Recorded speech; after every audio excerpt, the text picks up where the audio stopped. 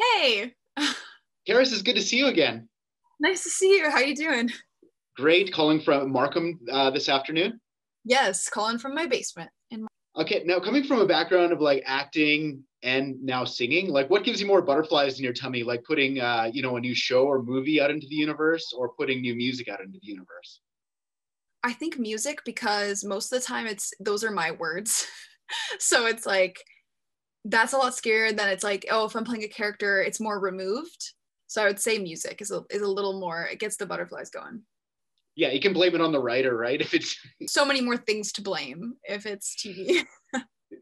I think your fans already know, but the EP is called "To Anyone Like Me." Like, who is the me in this case, or who is it addressed to?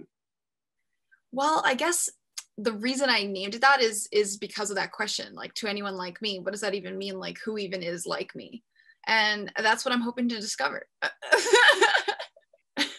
Yeah, No More is a huge hit here on Kraze 113, getting some great feedback. Is it autobiographical? Like, is this based on a real boy, or is this like to anyone? It's kind of like about like yes and no to both those questions. I was reading Phoebe Bridgers, the way that she was detailing each of her songs, and in one of them she wrote, um, "This song's like kind of about this, but it's also about this, and it's like inspired by this, but it's just kind of everything." And that's how I write my music too. Is it's like it's either inspired by a person for a line or the whole song, or the verses are inspired by a person but the chorus is completely different and like didn't actually happen. I think it's just like the song to me becomes what it should be based on whatever is inspiring, but there were definitely real events and real people that inspired a lot of it. And that's what I love about the album. It's so universal. Like, I think that's what you were going for. A little bit of universality. Yeah, I hope so. I think I didn't write it with like the thought in my head that I need to be universal and like everybody should understand this. I just wrote from what I believe. And then I guess I have a hope that obviously that people can relate to it. So huge success with the songs from the EP already. 70 million streams already. No More, a top 20 hit on Canadian radio. Is that kind of cathartic to you? Like, is that like yes, or you more take the approach like, I love my music. My music has a message, and I just hope that other people are as receptive to it as I am.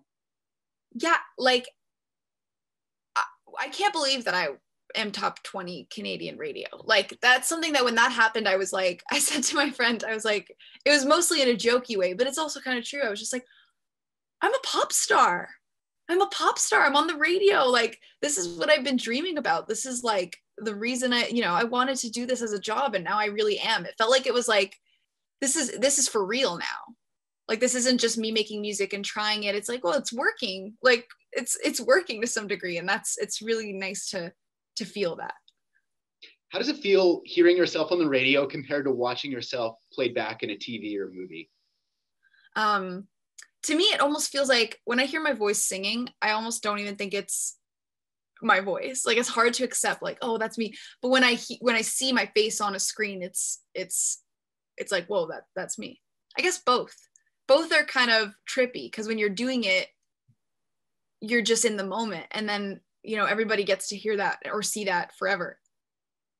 Whatever Yeah, you're it's doing. kind of like, I don't know if you're Adam Driver, the actor. Like he has like a phobia of like hearing himself, or watching his performances, or hearing his voice. Like you have none of that. Hey, it's super chill, right? For the most Oh part. yeah, I'm actually perfect and have no fears or flaws. No, I relate to Adam Driver very much, but I try to.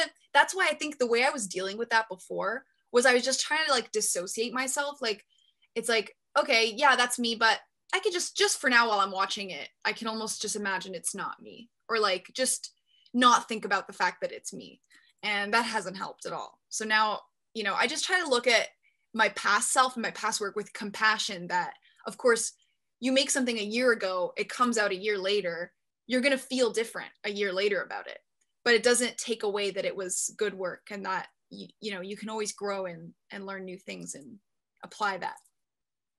Well, hey, this is a great first step. We're loving the EP, and we're getting tons of requests for No More here on Kraze 1013. So thanks for taking some time to chat with us today, and we can't wait to hear what's next. Yeah, thank you so much for taking the time as well.